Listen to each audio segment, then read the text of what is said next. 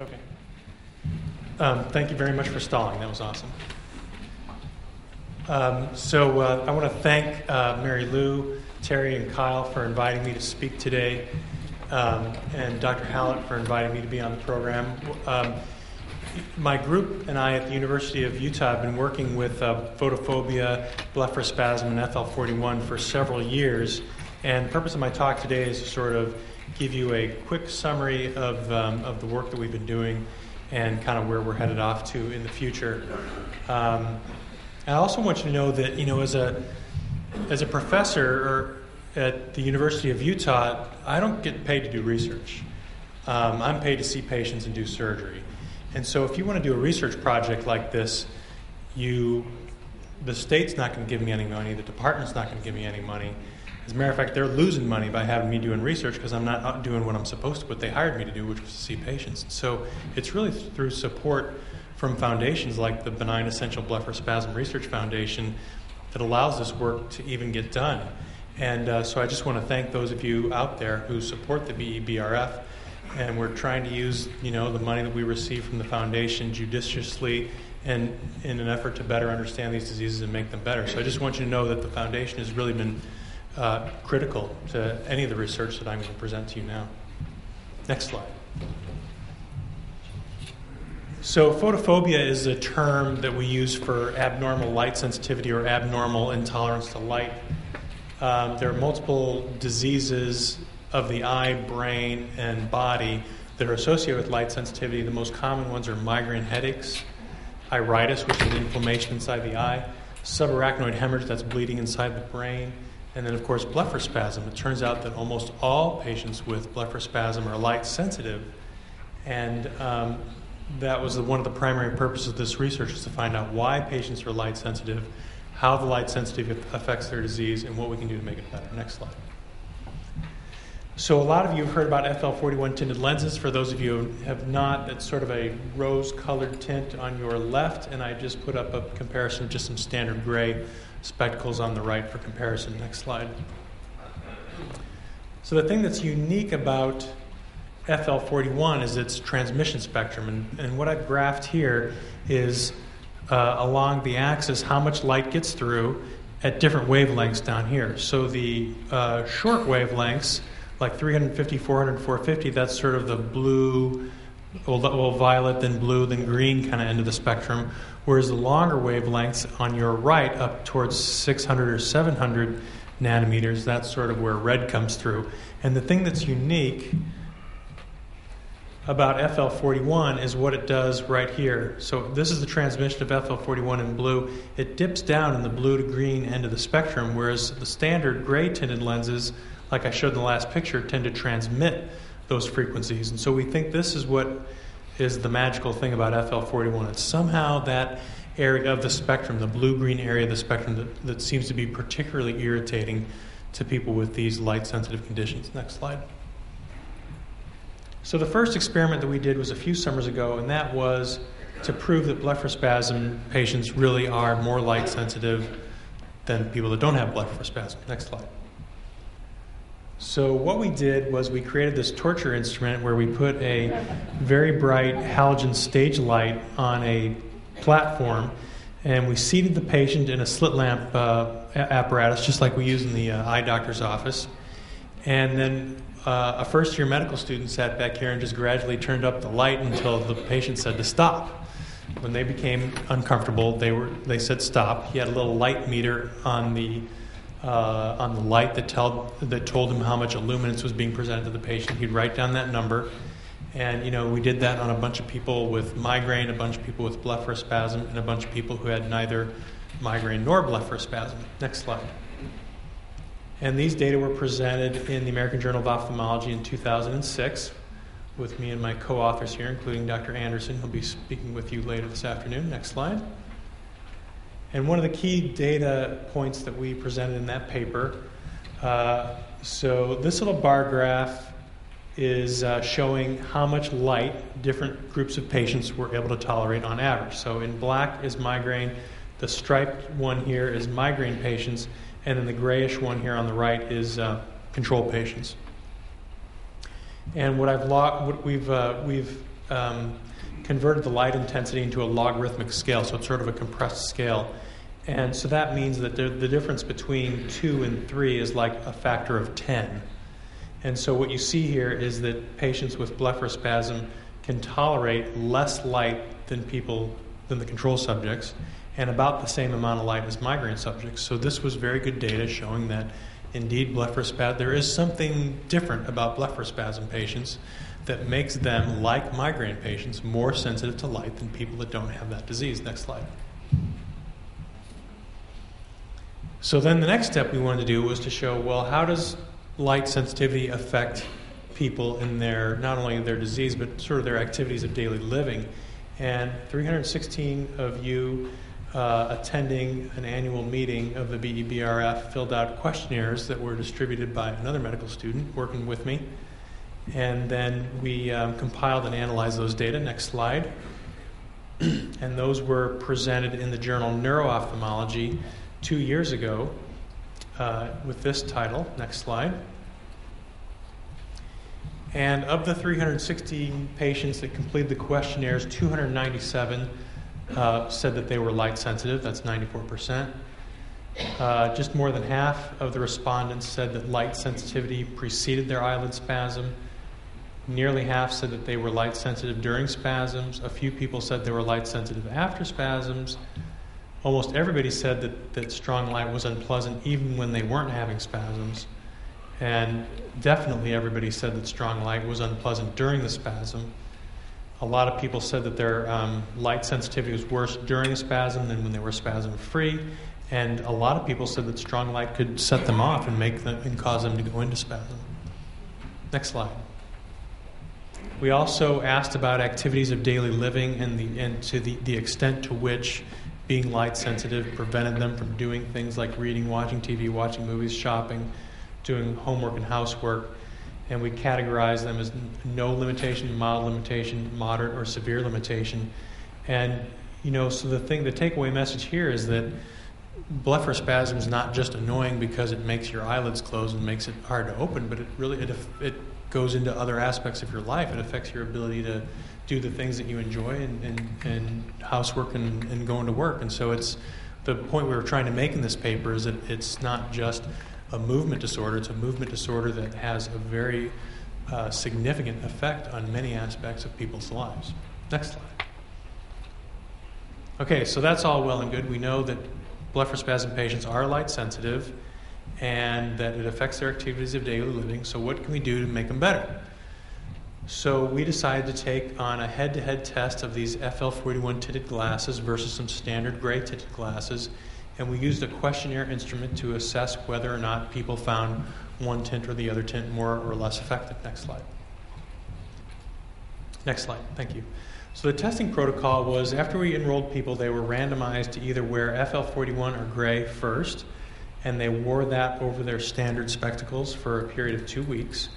Then they went for 2 weeks without wearing any tint, and then they wore the other tint. So some people went FL-41 to gray, and then some people went gray to FL-41. That's just one of the little tricks that statisticians have scientists use so that there's no bias for using the first tint or the last tint that they wore. Next slide. So we categorized improvement in these different categories: reading, fluorescent light sensitivity, overall light sensitivity, blepharospasm frequency, and blepharospasm severity. We asked, okay, how many of the people wearing FL-41 had a significant effect? So this was on a scale of 0 to 5, and we were only counting people that said 3, 4, or 5. And 31% said that wearing FL-41 made reading significantly better. 17% said it made fluorescent light sensitivity better, and on down the line. 4% of subjects said that gray made them significantly better, so that's a much smaller number. But a lot of people said that either one made them better. And then there were a few people who said, you know what, neither of these tints really helped. And so what we were able to conclude from here is that if tinted lenses are going to help, the thing to do is to put people in FL-41, because that's going to capture not only these people who said that just FL-41 helped, but also the people that said that both helped.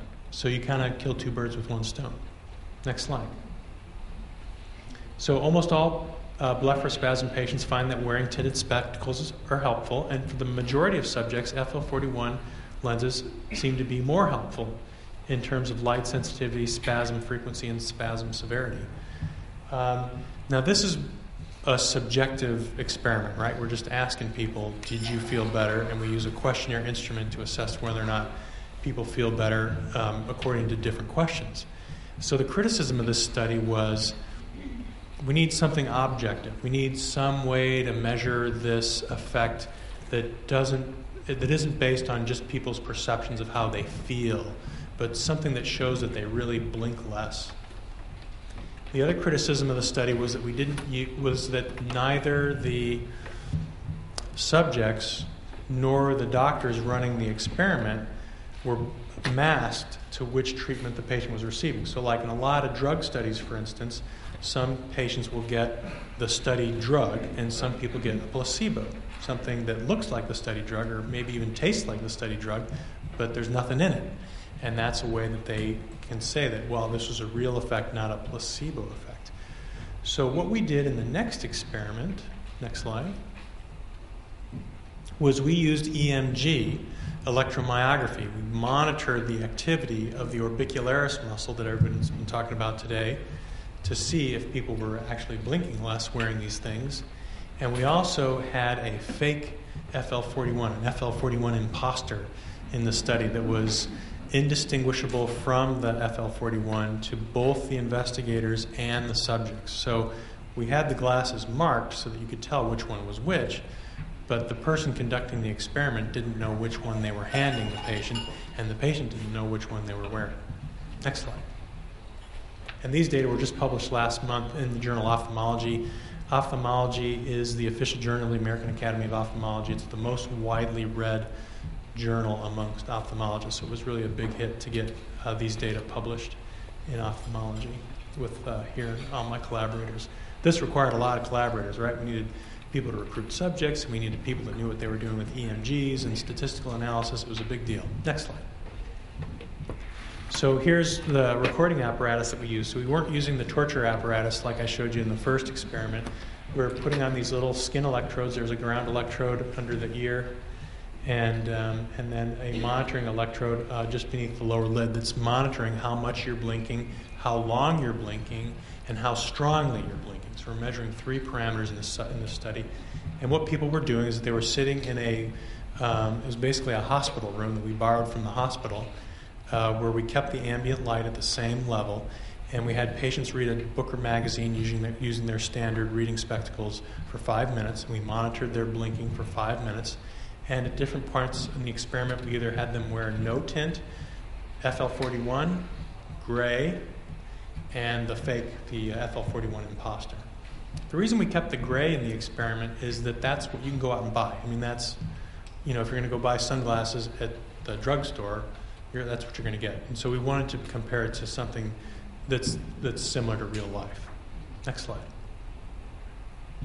So here I've overlapped the spectral sensitivity of the 3 lenses, the FL-41 in red, the gray lenses in black, and then the FL-41 imposters in blue. So you can see that the imposter has a similar spectrum to FL-41, but it does vary somewhat over the spectrum. Next slide.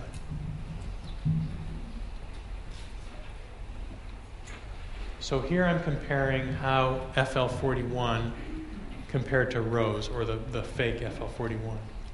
And this is blink frequency in blinks per minute. And here we've got patients with blepharospasm, and here we have people who don't have blepharospasm. So you see that the blepharospasm people, when they're wearing no tint, do blink on average more than people that don't have it. ROSE, the fake FL-41 really had no effect on their blink rate, but when they put on the FL-41, they actually blinked about 7 times a minute less on average compared to when they were wearing no tint. Now, the other thing that's interesting to me here is that the control patients blinked about the same through the whole experiment. It didn't matter what they were wearing. So that tells me that there's something peculiar about the spectrum of light that's irritating to patients with blepharospasm that just doesn't make any difference to people that don't have blepharospasm. So not only is this an important effect, it's also telling us something about why people with blepharospasm are light sensitive, that there's something intrinsically different about the way their brain processes light. Next slide. Now, we also monitored blink duration, in other words, how long your eye stays closed, and we found that the different tints didn't have any significant influence on blink duration. When we compared FL-41 to the fake FL-41 imposter, we did find that FL-41 reduced blink force. In other words, how strongly, how tightly people contracted their orbicularis muscle compared to the imposter. And again, there's a trend here. It seemed like control patients did blink a little bit less strongly with FL-41, but it was not statistically significant. Next slide. Here we put FL-41 against the gray tinted lenses. Again, people with FL-41 blinked less frequently, and patients without blepharospasm didn't really make any difference. Next slide. And it turned out that when comparing FL-41 in gray, there was no significant change in blink duration, and in this case, no significant change in blink force. So we took those subjective data, the data from the questionnaire study where we had people wear gray or FL-41 for 2 weeks, combined it with the electromyographic study, which was objective evidence that this really does work, and we put it together in this single publication. So from these experiments that we've run over the last several years, we conclude that blepharospasm patients really are more light sensitive than control patients. They suffer significant disabilities as a result of their light sensitivity, and that FL-41 has some magical property about it that helps make these symptoms better. Next slide. I also want to, for those of you who are thinking that, gee, I want to get some of this FL-41 stuff, it's not super widely available because there's just not a lot of information out there, and a lot of optical shops just simply don't carry it.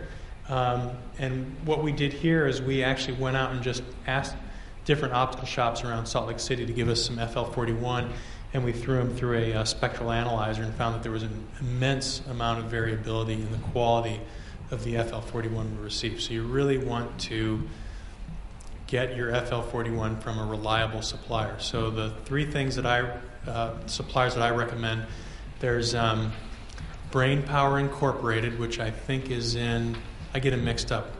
There's Brain Power Incorporated, BPI, and there is Phantom Labs. One of them's in Florida and one of them's in California. And then at the Moran Eye Center in Salt Lake City, we also carry the tint, and we actually test it in a spectral analyzer to make sure it's the right stuff. And so you can either have the optical shop you work with obtain the tint from BPI or Phantom Labs, or you can, what a lot of people do is they mail their spectacles to the Moran Eye Center in Salt Lake City. We tint them for the patient and then ship them back.